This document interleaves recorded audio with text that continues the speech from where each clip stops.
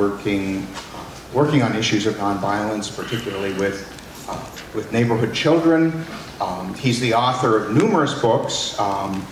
Most recently, The Gift of Anger, which has been translated into, is it 56?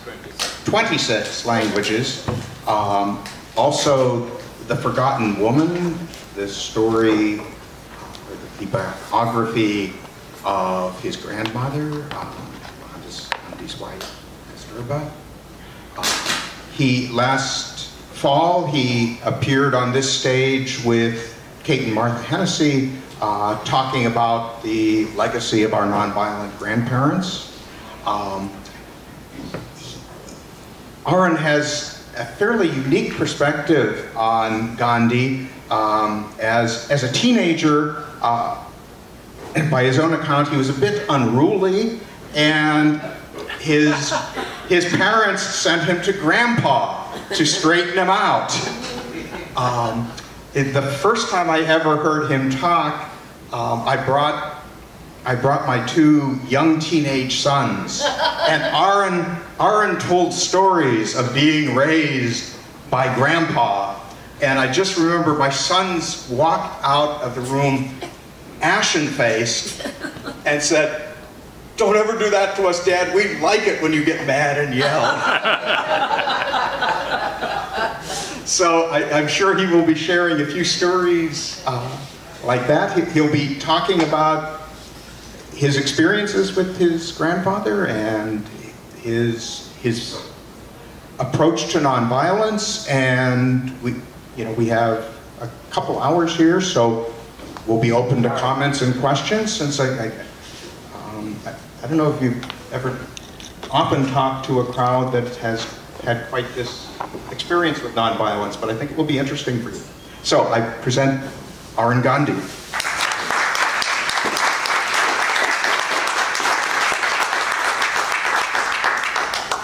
Thank you very much. It's a great pleasure to be here with all of you and to share some of my lessons that I learned from my parents and grandparents.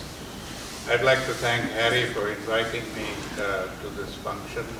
He is a very good friend of mine and often invites me to his class here. And, I look at it as an opportunity to plant seeds, and that's why I call myself the peace farmer. My designation is the peace farmer, because I go out and plant seeds in the minds of people and hope and pray that those seeds will germinate and we'll have a good crop of peacemakers. So I've come here in the same spirit to share with you about nonviolence, especially because I found that there is a very limited understanding of his philosophy. Many people seem to think that just mere fact that we don't use violence or we don't fight and kill each other, we are non-violent. But I learned from grandfather that all of us, each one of us, is violent in different ways that we don't even understand and know about. And this came about through a very simple act on my part as a little boy of 12, when I was coming back from school one day and I had a little pencil in my hand. It was about 3 inches long, and I thought to myself, I deserved a better pencil. This is too small for me to use. And without a second thought, I just threw the pencil away because I was so sure that grandfather would give me a new pencil when I asked him for one. But that evening when I met grandfather and asked him for a new pencil, instead of giving me one, he subjected me to a lot of questions. He wanted to know where did I throw the pencil and why did I throw it, and on, and I couldn't understand why he was making such a fuss over a little pencil, until he told me to go out and look for it.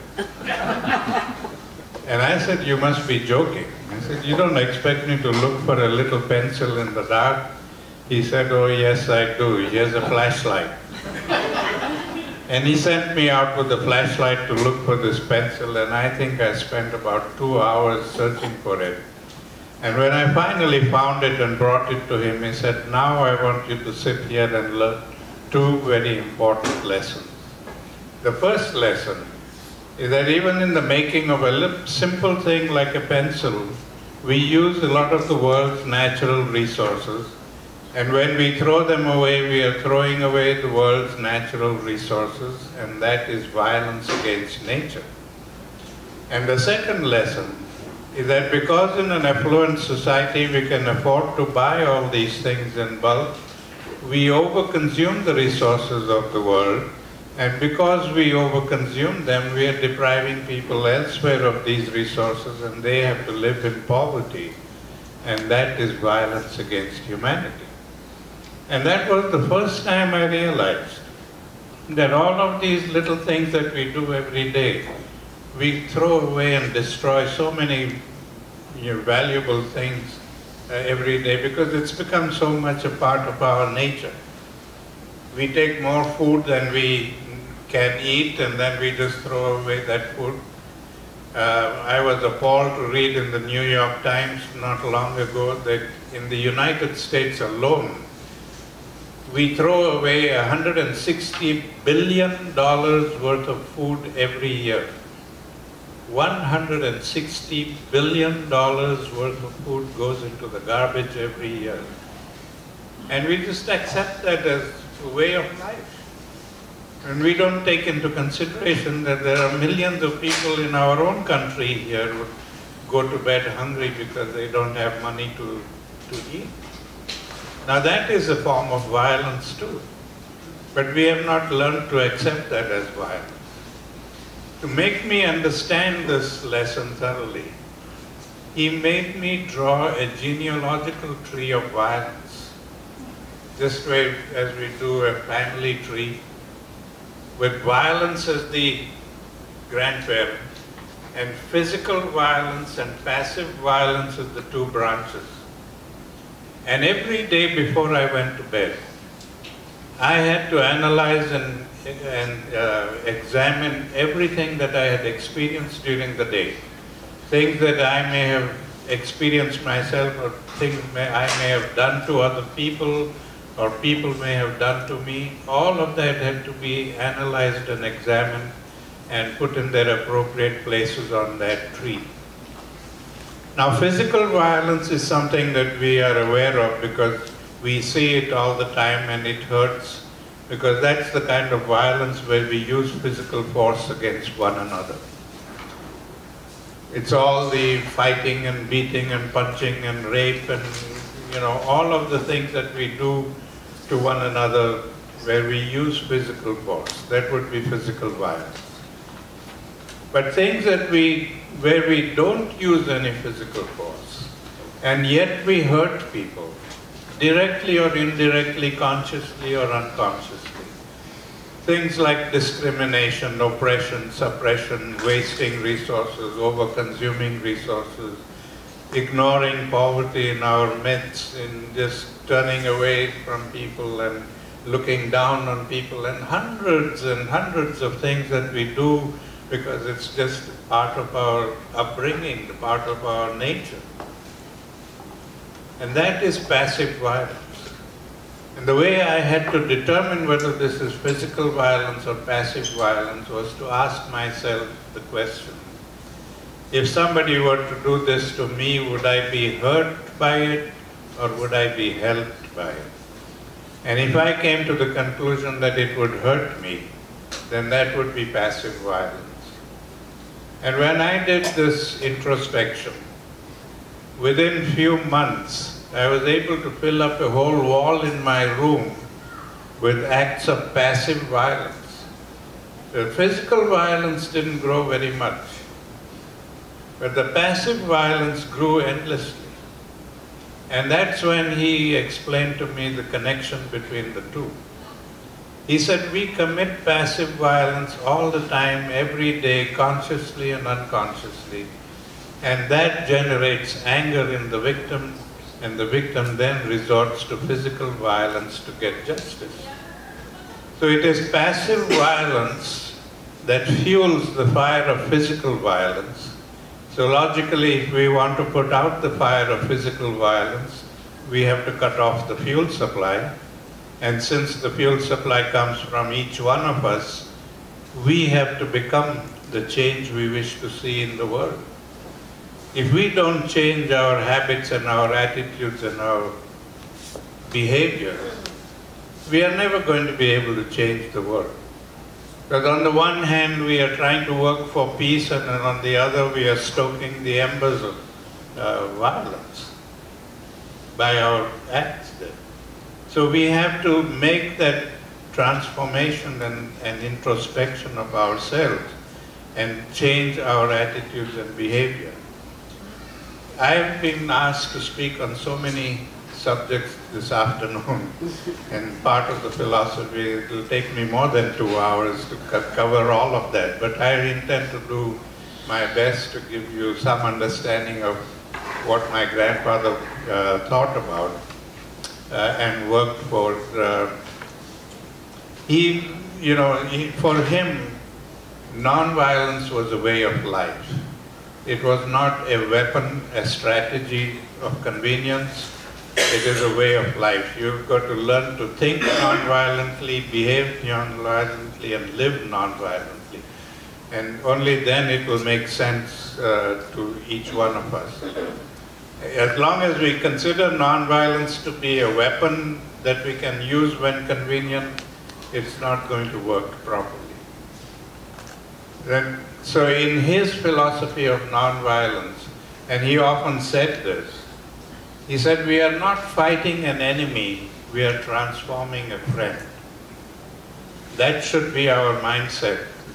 Because we get into the habit of considering somebody who is opposed to us or different from us, that they are our enemies. Or even people we are not in tune with, we consider them to be enemies. And the moment what we do out of pity and what we do out of compassion. And to put it very crudely, when we go out into the street and we see a hungry person sitting at the corner, we are motivated to dip our hands in the pocket and give the person $1 or $2 and say, go ahead and get something to eat, and we walk away from it. We don't know whether the person has used that money to buy food or is using it to buy drugs or what, we don't care. We just think that we have done our good deed for the day and we feel happy about it. That is acting out of pity. But if you are acting out of compassion, then you would stop to find out, why is this person incapable of taking care of himself or herself? And what can be done to make that person self-sufficient, to be able to stand on his or her own feet and do things for themselves instead of depending on society? And that takes a lot more commitment. That means sitting and talking to them and trying to find out and listening to their problems and trying to understand them. And that kind of commitment we don't have because we are so engrossed in our own things and our own work and abilities that we don't even want to sit and talk to them. What we ignore is that people who live in oppression, whatever kind of oppression, economic or political or cultural or any kind of oppression, the first thing that they lose is their self-respect and self-confidence. And so they begin to believe what society tells them, that they are useless, they are incapable of doing anything for themselves, they have to depend on society, and they begin to believe in that kind of negative feelings, and they live it that way. So they continuously are dependent on society. So what we need to do out of compassion is to help them both economically stand on their own feet as well as help to rebuild their self-respect and self-confidence. And this we can do only by respecting them.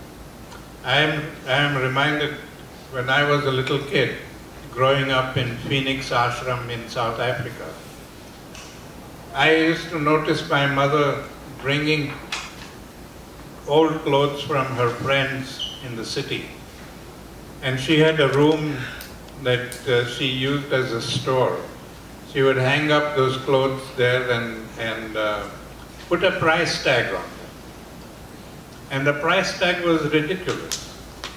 It was 5 cents for a shirt or 2 cents for a blouse or something, some ridiculous amount of money she would put there. And I remember asking her once, I said, why do you put this price tag? Why do you want 5 cents and 2 cents for a garment when you can just give it away free? And she said, no, there's a difference. So when you give away free things to people, you are oppressing them. You are making them feel that they are dependent on you for your charity. But when you put a price of any kind of money on it, they feel that they have bought the thing. And so their self-respect and self-esteem grows them. And that was quite a revealing thing to me. Because for a long time, I was one of those chaps who would just give away things and feel that I had done my good deed for the day. But that is what he meant by trusteeship and constructive action, that we need to do things for people within our society so that we can help them stand on their own feet. I have been troubled by the fact that many churches run soup kitchens day after day. For years they've been doing this. And that only makes people more dependent on that food instead of making themselves sufficient and able to take care of themselves. So we need to be more constructive in what we do and how we do it. I take a group of people every year on a Gandhi legacy tour to India. And the purpose of the tour, I've been taking them for 18 years now. The purpose of the tour is to show them what individual people can do. When I started talking about nonviolence and teaching it through the Institute, the one common question that I always had is, what can one person do? We are alone, what can I do there? And so I take them to these projects to show them what one person has achieved. And there are about 12 projects that I've identified in India, and I'm sure these kinds of projects exist in every country. But I am familiar with them because I lived in India and worked with them for many years. So I know about their work. And I show them these programs. I'll share with you just a little bit about a couple of them. One of them was started by Rajendra Singh, who's a medical doctor. And he graduated and took a job with the state government of Rajasthan. And within 4 years, he got fed up of that bureaucracy and he decided to launch out on his own. So he found a little village in the mountainous regions of Rajasthan, and he built a little home for himself and started his medical practice. And one day an old man from the neighboring village came to him and he said, we don't need your medicine and we don't need your education. What we need is water. This whole place is starved of water and it's rapidly becoming a desert. And he said, I am a medical student, I don't know how to get water. And so the old man said, come with me and I will show you. So he took the doctor out on a walking tour and he showed him how the rainwater, the little rainwater that fell, would flow down the mountains and disappear within a day because there was nothing to hold the water back. And he said all that we need is a string of little dams across the this riverway and hold the water, and then that water will seep down into the earth. So the doctor said to him, he said, you know so much about it, so why don't you do it yourself? Why do you want me to do it? And the old man said, well, you know, when I speak to the village people about this, they dismiss me as an old crank. They said, you don't know what you're speaking about, and nobody believes me. But if you go and tell them this, they will believe you and follow you. And then after a few days, he died. So the doctor felt obliged to do something in his memory. So he left his practice and went and studied a little bit about rainwater harvesting, and came back and he started doing it on his own land in a small way. And when the village people saw that he was able to stop the water from flowing away and there was little lakes were being formed there, they thought that this was very good, and they said, well, can you help us also? And he began a whole revolution. In a matter of 30 years, he has reclaimed 1,500 square kilometers of land from becoming a desert into a verdant agricultural land. And all these villagers who were basically just getting one crop a year are now reaping about 4 to 5 crops a year, because they have such an abundance of water. Now this is one man's revolution that took place. So there are similar things that we can do constructively in societies to help them, and that is what really would make an effect on society, and we would be able to reduce the conflicts in society. I have often been told that that violence is human nature, that we are born that way and there's nothing we can do about it. And I don't agree with that, because if violence was our human nature, we wouldn't need martial arts institutes and military academies to show us how to fight and kill. We ought to be born with those instincts and to do it. But the fact that we need the military academies and martial arts institutes for the purpose indicates that this is a learned experience. And so we have to remember that it's not natural, but it's learned, and anything that is learned can also be unlearned. What is natural for us is to get angry. What is not natural for us is to abuse the anger.